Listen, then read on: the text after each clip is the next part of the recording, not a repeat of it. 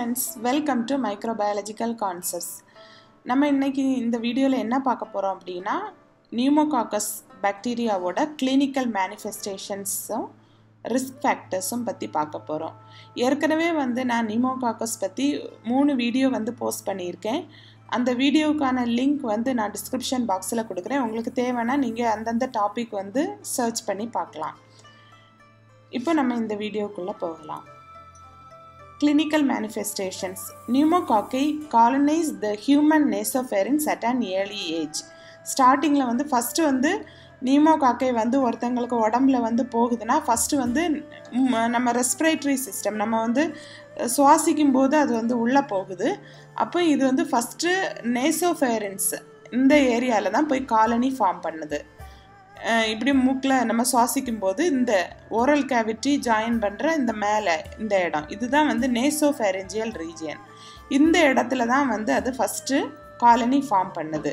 இந்த நேசோஃபேரன்ஸ்ல இருந்து தான் இந்த பாக்டீரியா blood stream வழியா blood வழியா வேற வேற இடங்களுக்கு போகுது. எங்கெல்லாம் பிரெயின்ல போகுது, ஜாயிண்ட் போகுது, அப்புறம் போன்ஸ், பெரிட்டோனியல் கேவிட்டி. பெரிட்டோனியல் கேவிட்டினா உங்களுக்கு தெரியும் அப்படிதானே, நம்ம அப்டாமன்ல சுத்தி ஒரு கேவிட்டி இருக்கும் அப்படிதானே, அதை நம்ம பெரிட்டோனியம்னு சொல்லுவோம். இதை பார்த்தீங்கன்னா அந்த அப்டாமனை மொத்தமும் சுத்தி இருக்கிறது பெரைட்டல் பெரிட்டோனியம்னு சொல்லுவோம். இந்த ஆர்கன்ஸை சுத்தி இருக்கக்கூடிய அந்த கவரிங்கை விசரல் பெரிட்டோனியம்னு சொல்லுவோம். பெரிட்டோனியல் கேவிட்டி அப்படின்னா இந்த இதுக்கு வெளியே இதுக்கு உள்ள, அதாவது இந்த ஸ்பேஸ், இந்த விசரல் பெரிட்டோனியம்க்கும் அவுட் சைட்லேருந்து பெரைட்டல் பெரிட்டோனியம் இந்த ஸ்பேஸ், அந்த எல்லோ கலரில் இருக்கிற இந்த ஸ்பேஸ் தான் பெரிட்டோனியல் கேவிட்டி. ஸோ இங்கேயும் போய் இன்ஃபெக்ஷன் காஸ் பண்ணோம். அப்புறம் otitis மீடியா இயருக்கு போகும், நிமோனியா காஸ் பண்ணலாம். இப்போ நிமோனியா பற்றி பார்க்கலாம். இந்த streptococcus pneumonia bacterial pneumonia, lobar நிமோனியாவும் Franco நிமோனியாவும் cos பண்ணோம். நார்மலாக நிமோனியானாலே ஸ்ட்ரெப்டோகாக்கஸ் நிமோனியா காஸ் பண்ணுது. Pneumonia develops when bacterium multiplies in the alveoli. இந்த நிமோனியா எப்படி வருது, இந்த பாக்டீரியா உள்ள என்டர் ஆகி போய் லங்ஸில் இருக்கக்கூடிய அந்த அல்வியோலையில் போய் மல்டிப்ளை ஆக ஆரம்பிக்கும் போது நிமோனியா ஃபார்ம் ஆகுது, சளி நல்லா வர ஆரம்பிக்குது. Since the disease is associated with aspiration and is localized in the lower lobes of the lungs, it is called lobar pneumonia. இந்த டிசீஸ் நம்ம சுவாசிக்கும் போது உள்ள போகுது. ஆஸ்பிரேஷன்னா என்னது, நம்ம சுவாசிக்கும் போது காற்று நம்ம ப்ரீத்திங் பண்ணுறோம் இல்லையா, அப்போ அது உள்ளே போய் அந்த லங்ஸுக்கு, நுரையீரலுக்கு நம்ம சுவாசிக்கிற காற்று போகுது இல்லையா, அப்போ இது இந்த ஆர்கானிசம் லங்ஸோட லோவர் லோபில் போய் ஒரு இன்ஃபெக்ஷனை காஸ் பண்ணுது. இதை தான் லோபர் நிமோனியா அப்படின்னு சொல்கிறோம். Though starts as non-invasive illness due to contiguous spread from the nasopharynx, it soon becomes bacteremic and invasive. இது ஃபர்ஸ்ட் நான் இன்வேசிவ் இல்னஸாக தான் ஸ்டார்ட் ஆகுது. நான் இன்வேசிவ் அப்படின்னா என்னது, ஒரு இடத்துலேருந்து இன்னொரு இடத்துக்கு ஸ்ப்ரெட் ஆகாமல் தான் ஃபஸ்ட்டு ஸ்டார்ட் ஆகுது. ஆனால் இதுக்கு அப்புறம் பார்த்தீங்கன்னா இது எப்படி இங்கே வருது, அந்த நம்ம நேசோஃபேரன்ஸ்லேருந்து அட்ஜசன்ட் டிஷ்யூ மூலமாக ஸ்ப்ரெட் ஆகி தான் இங்கே லங்ஸுக்கு வந்திருக்கு அப்படி தானே. நேசோஃபேரன்ஸில் காண்டிகஸ் ஸ்ப்ரெட் அப்படின்னா அந்த அட்ஜசன்ட் டிஷ்யூ பக்கத்தில் இருக்கக்கூடிய அந்த டிஷ்யூக்கு ஸ்ப்ரெட் ஆகி தான் லங்ஸுக்கு வருது. இதுக்கு அப்புறம் லங்ஸுக்கு வந்ததுக்கு அப்புறம் இது பாக்டீரியமிக்காக மாறலாம். அப்படின்னா பாக்டீரியா பிளட்டில், எமிக்னால என்னது பிளட் ரிலேட்டட். ஸோ பிளட்டில் பாக்டீரியாவை பார்த்தோம் அப்படின்னா அந்த கண்டிஷனை தான் பாக்டீரியமிக்னு சொல்லுவோம். அதுக்கப்புறம் இன்வேசிவ், ஒரு இடத்துலேருந்து இன்னொரு இடத்துக்கு பிளட் மூலமாக போய் இன்ஃபெக்ஷன் காஸ் பண்ணோம். இந்த நிமோனியா பேஷண்ட்டுக்கு எப்படி இருக்கும், லோபர் நிமோனியா உள்ளவங்களுக்கு ப்ரொடக்டிவ் பியூருலண்ட் காஃப், அதாவது இவங்களுக்கு நல்ல சளி இருமுறாங்கல்ல, சில நேரம் காஃப் ஒரு மாதிரி வறட்டு இருமல் மாதிரி இருக்கும். அப்போ நமக்கு சளியே வராது.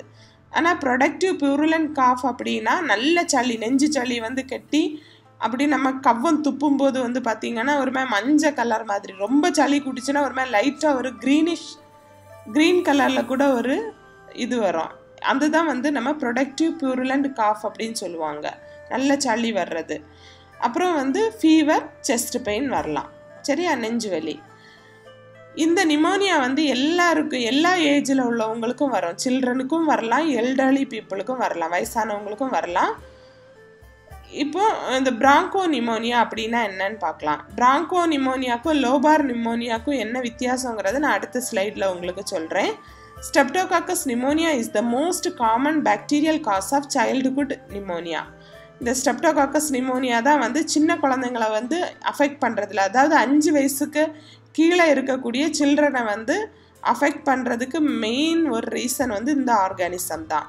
அதுலேயும் பாருங்கள், சீரோடைப்ஸ் வந்து 6, 14, 18, 19, 23 இந்த சீரோடைப்ஸ் வந்து சில்ட்ரனுக்கு வந்து நிமோனியாவை காஸ் பண்ணோம். அதே நேரம் இந்த Streptococcus pneumoniaவோட சீரோடைப்ஸ் 1, 3, 4, 7, 8, 12 இது வந்து அடல்ட்ஸுக்கு வந்து காஸ் பண்ணோம். மார்டாலிட்டி, அதாவது டெத் ரேட்டுன்னு பார்த்தோன்னா 5லேருந்து 10% கூடுதல், அதிகமான மக்கள் வந்து இறந்து போவாங்க இந்த நோய் தாக்குனாங்கன்னா. இந்த இப்போ நான் சொன்னேன் இல்லையா, லோபார் நிமோனியாக்கும் பிராங்கோ நிமோனியாக்கும் என்ன டிஃப்ரென்ஸ் அப்படின்னு. லோபார் நிமோனியானா இந்த ஆர்கானிசம் வந்து உள்ளே என்டர் ஆகிட்டு, இதுதான் நான் சொன்னேன் இல்லையா, அந்த அல்வியோலைனா ஏர் சாக்ஸ், இது வந்து நம்ம உள்ளே இருக்கும், லங்ஸுக்குள்ளே இப்படி அரையாக குட்டி குட்டியாக இருக்கும். இதில் போய் இன்ஃபெக்ஷனை வந்து உருவாக்கிடும். இது பார்த்திங்கன்னா ஏதாவது ஒரு லோபு, இந்த லோவர் லோபு இந்த மாதிரி எங்கேயாவது ஒரு இடத்துல போய் அக்குமுலேட் ஆகி அங்கே வந்து இது வளர ஆரம்பிக்கும். இங்கே பாருங்கள், இந்த இடம் வந்து அஃபெக்ட் ஆகிருக்கு. Lobar pneumonia in lower lobe of the left lung இந்த ஆர்கானிசம் வந்து காஸ் பண்ணியிருக்கு. பிராங்கோ நிமோனியா அப்படின்னா ஃபுல்லாக எல்லா இடத்துலையும் வந்து அந்த பிராங்கஸ் ஏரியாவில் இந்த பிராங்கை, இது வந்து பிராங்கியோல், அந்த குட்டி குட்டியாக இருக்கிறது வந்து பிராங்கியோல். அப்போ அந்த மாதிரி எல்லா இடத்துலையும் வந்து ஹோல் லங்லேயும் ஒரு லங்கை அஃபெக்ட் பண்ணலாம், இல்லைன்னா 2 லங்ஸையுமே வந்து அஃபெக்ட் பண்ணலாம். இந்த மாதிரி வந்து இன்ஃபெக்ஷன் வந்து காஸ் பண்ணிச்சுன்னா இதை வந்து பிராங்கோ நிமோனியான்னு சொல்லுவாங்க. இது லோபில் ஏதாவது ஒரு லோபை தான் அஃபெக்ட் பண்ணும். இது வந்து அப்படி கிடையாது, எல்லா இடத்தையுமே அஃபெக்ட் பண்ணும். அடுத்து வந்து நம்ம பார்க்குறது வந்து மெனிஞ்சைட்டிஸ். மெனிஞ்சைட்டிஸ் அப்படின்னாலே என்னது, ஐட்டிஸ்ன்னு முடிஞ்சாலே இன்ஃப்ளமேஷன், நான் நிறைய வீடியோவில் சொல்லியிருப்பேன். அப்போ மெனிஞ்சஸில் வரக்கூடிய இன்ஃபெக்ஷன். மெனிஞ்சஸ் அப்படின்னா என்னது, இது வந்து நம்ம பிரெயினையும் ஸ்பைனல் கார்டையும் வந்து சுற்றி இருக்கக்கூடிய ஒரு மெம்ப்ரைனஸ் கவரிங், ஒரு கவரிங் தான். ஸோ அதில் வரக்கூடிய அந்த இன்ஃப்ளமேஷன் தான் வந்து meningitis. Pneumococcus is the most common cause of pyogenic meningitis in children. சில்ட்ரனுக்கு வரக்கூடிய அந்த இன்ஃப்ளமேஷன், மெனிஞ்சஸ் இன்ஃப்ளமேஷனுக்கு மெயின் காசே வந்து நியூமோகாக்கஸ் பாக்டீரியா தான். ஆனால் இது வந்து வேறு பெரியவங்களையும் அடல்ட்டையும் வந்து இது அஃபெக்ட் பண்ணும். Meningitis is always secondary to other pneumococcal infections such as pneumonia, bacteremia infections of the ear or sinuses. இந்த மெனிஞ்சைட்டிஸ் வந்து ஃபஸ்ட்டே வந்து அந்த ஆர்கானிசம் வந்து உள்ளே என்டர் ஆன உடனே வந்து இன்ஃபெக்ஷன் வராது.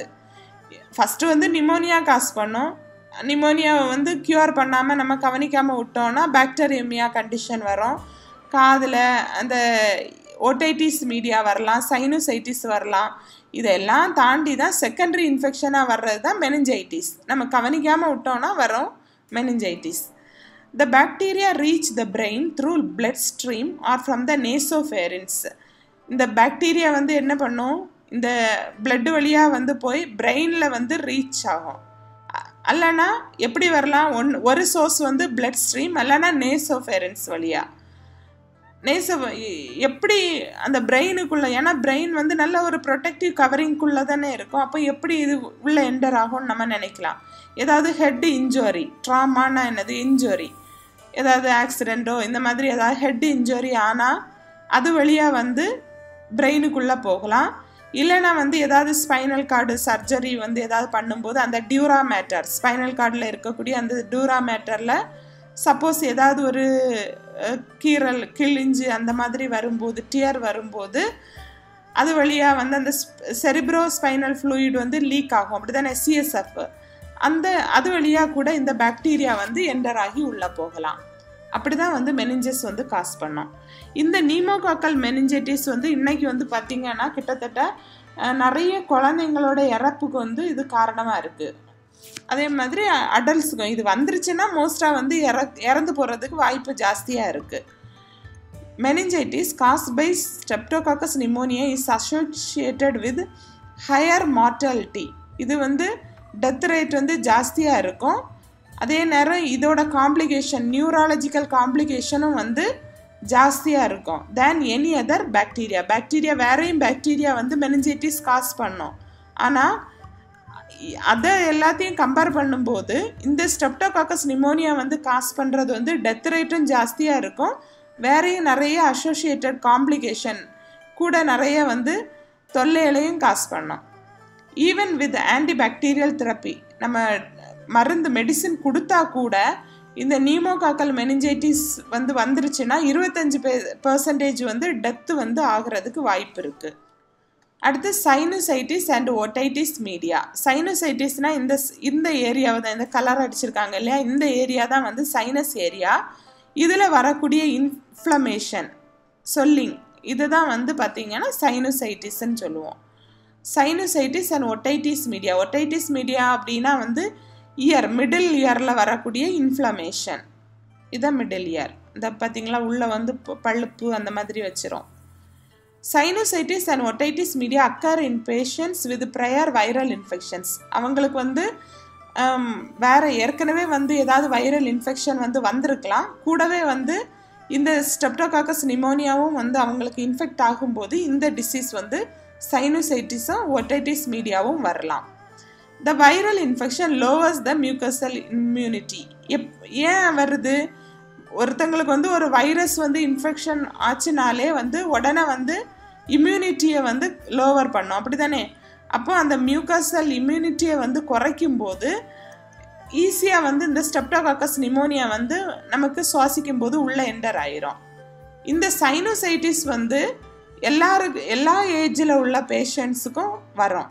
சைனோசைட்டிஸ் பெரியவங்களுக்கும் சைனஸ் ப்ராப்ளம் வரும், சின்ன குழந்தைங்களுக்கும் வரும். ஆனால் வந்து இந்த ஒடைட்டிஸ் மீடியான்னு சொல்கிறது இந்த காதுக்குள்ளே வரக்கூடிய இந்த மிடில் இயர் இன்ஃபெக்ஷன் வந்து மெயினாக வந்து யங் சில்ட்ரனுக்கு தான் வரும். இதில் வந்து நியூமோகாக்கை வந்து பார்த்திங்கன்னா 40% வந்து ஒடைட்டிஸ் மீடியா வந்து காஸ் பண்ணோம். அடுத்தது வந்து பாக்டீரியானாலே என்னது? பிளட்டில் வந்து பாக்டீரியா வந்து என்டர் ஆச்சுன்னா அந்த கண்டிஷனை வந்து பாக்டீரியா அப்படின்னு சொல்லுவோம். Bacteria in blood, ஈமியானாலே blood. This condition is more frequent in children than in adults. இந்த கண்டிஷன் வந்து சில்ட்ரனுக்கு தான் வந்து ஜாஸ்தியாக நம்ம பார்க்க முடியும், அடல்ட்டை விட. பெரியவங்களை விட சின்ன குழந்தைங்கள்ட்ட தான் இந்த பாக்டீரியா கண்டிஷன் வந்து நம்ம பார்க்க முடியும். Bacteremia occurs in more than 2/3 of patients with meningitis. Meningitis வந்தவங்களில் 3/2 பேஷண்ட்டுக்கு வந்து இந்த பாக்டீரியா கண்டிஷன் வந்து வரும். அதே மாதிரி 4 ஒருத்தங்களுக்கு வந்து இந்த நியூமோகாக்கல் நிமோனியா உள்ளவங்களுக்கு இந்த பாக்டீரியா கண்டிஷன் வந்து வரலாம். This does not occur in patients with sinusitis or otitis media. சைனோசைட்டிஸும் ஒடைட்டிஸ் media பாதிக்கப்பட்ட அந்த இன்ஃபெக்ஷன் வந்தவங்களுக்கு இந்த பாக்டீரியா வரணும் அப்படிங்கிறது இல்லை, அவங்களுக்கு மோஸ்ட்டாக வராது. அடுத்தது எம்பைமா அண்ட் பேராநிமோனிக் எஃப்யூஷன். இந்த எம்பைமா அப்படின்னாலே என்னது?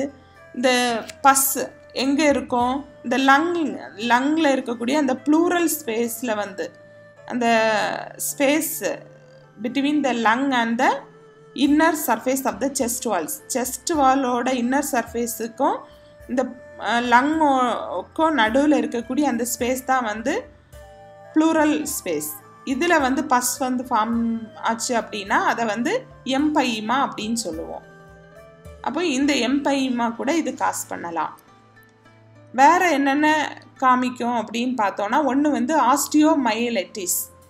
ஐட்டிஸ்னா inflammation, ஆஸ்டியோனா phone, so inflammation of the phone.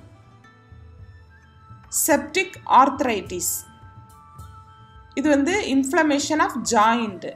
இந்த முட்டிக்கால் எங்கெல்லாம் ஜாயிண்ட் இருக்கோ அங்கெல்லாம் இன்ஃப்ளமேஷன் வரும்.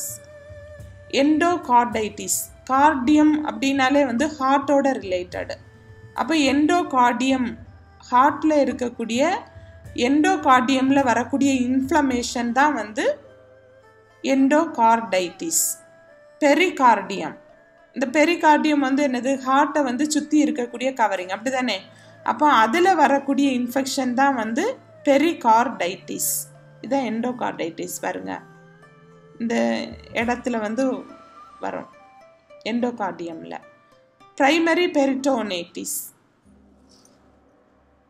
இந்த பெரிட்டோனியம் அந்த கேவிட்டியில் வந்து வரக்கூடிய இன்ஃப்ளமேஷன் தான் வந்து பெரிட்டோனைட்டிஸ். Brain abscess. பிரெயின் ஆப்சஸ் அடுத்த பேஜில் நான் வந்து இதுக்கு எல்லாத்துக்கும் பிக்சர் வந்து கொடுத்துருக்கேன். பஸ், பிரெயினில் வந்து வரக்கூடிய அந்த பஸ் கலெக்ட் ஆச்சுன்னா அதை வந்து பிரெயின் ஆப்சஸ்ன்னு சொல்லுவாங்க. ஹீமோலைட்டிக் யூரிமிக் சிண்ட்ரோம் அப்படின்னாலே வந்து, யூரிமிக்னாலே என்னது, uric acid related to kidney. அப்போது இந்த கிட்னியில் வரக்கூடிய அந்த ப்ராப்ளம், அதாவது இந்த பிளட் வெசல்ஸ், கிட்னியில் இருக்கக்கூடிய சின்ன ஸ்மால் பிளட் வெசல்ஸ் வந்து பாதிக்கப்படுறதுனால வரக்கூடிய அந்த செல்ஸ் எல்லாம் டேமேஜ் ஆகும். அதனால வரக்கூடிய ஒரு கண்டிஷன் தான் ஹீமோலைட்டிக் யூரிமிக் சிண்ட்ரோம். இது வந்து வந்துருச்சுன்னா சில டைமில் வந்து கிட்னி ஃபெயிலியர் கூட வரலாம். இப்போது ஆஸ்டியோமைலைட்டிஸ், இது ஜாயிண்ட்டு, இந்த போனில் வரக்கூடிய இன்ஃப்ளமேஷன், ஜாயிண்டில் வரக்கூடிய இன்ஃப்ளமேஷன், இது எண்டோகார்டியமில் வரக்கூடிய இன்ஃப்ளமேஷன். இது வந்து பெரிகார்டைட்டிஸ், அந்த மீடியம், அந்த ஹார்ட்டை சுற்றி இருக்கக்கூடிய அந்த பெரிகார்டியம் அந்த ஏரியாவில் வரக்கூடிய இன்ஃப்ளமேஷன். பெரிட்டோனைட்டிஸ்னால் வந்து அப்டமனில் வந்து வரக்கூடிய அந்த பெரிட்டோனியல் கேவிட்டி நான் சொன்னேன் இல்லையா, அதில் வரக்கூடிய இன்ஃப்ளமேஷன். இது haemolytic uraemic சிண்ட்ரோம்னா kidney related. Brain அப்சஸ்னால் பிரெயினில் வரக்கூடிய அந்த பஸ் எல்லாம் ஃபார்ம் ஆச்சுன்னா அதை வந்து அப்சஸ்ன்னு சொல்லுவாங்க. பஸ் வந்து ஒரு சொல்லிங் மாதிரி பிரெயினில் வந்து அங்கே பஸ் வந்து கட்டிக்கிறது, அந்த condition.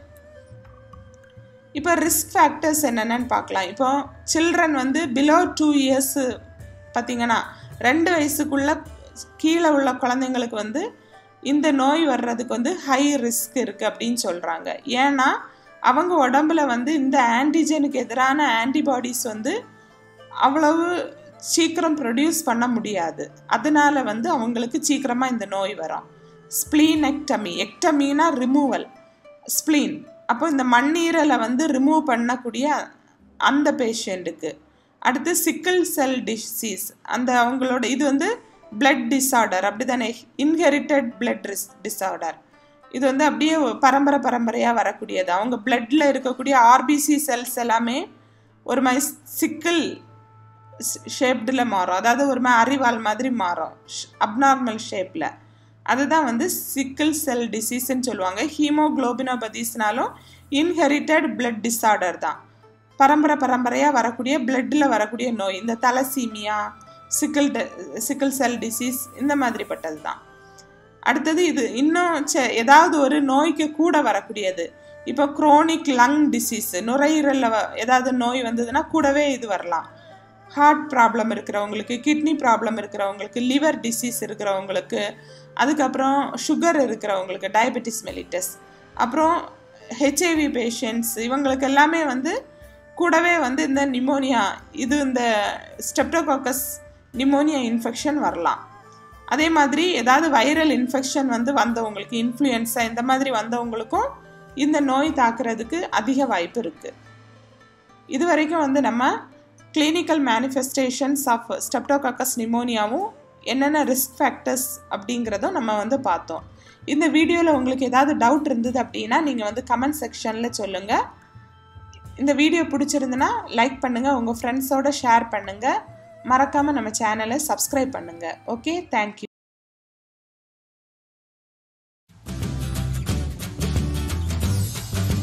If you like this video, please don't forget to subscribe, share, like and click the bell button. If you have any more doubts, you can write your doubts in the comment section below. Thank you.